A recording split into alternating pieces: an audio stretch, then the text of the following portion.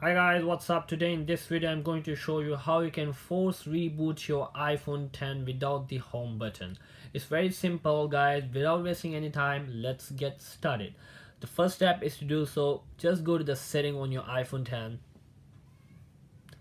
go to the general, go to the accessibility, tap on it and look for Assistive Touch. Tap on Assistive Touch and just turn it on and just swipe up. As you can see, it has appeared here, so just tap on it and tap on device and tap on more, and as you can see the restart icon here, so just tap on the restart.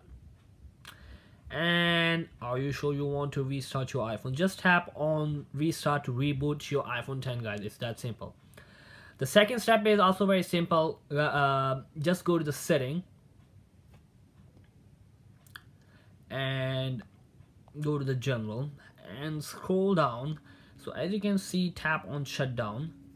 So if you tap on it, okay, as you can see, you can just tap on shutdown to reboot your device guys.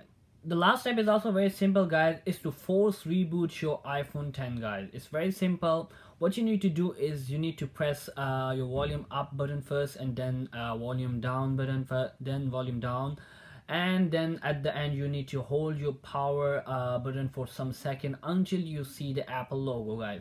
Okay, so let's do so. First you need to press volume down, 1, 2 and 3.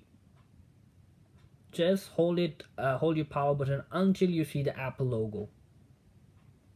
Okay, just wait.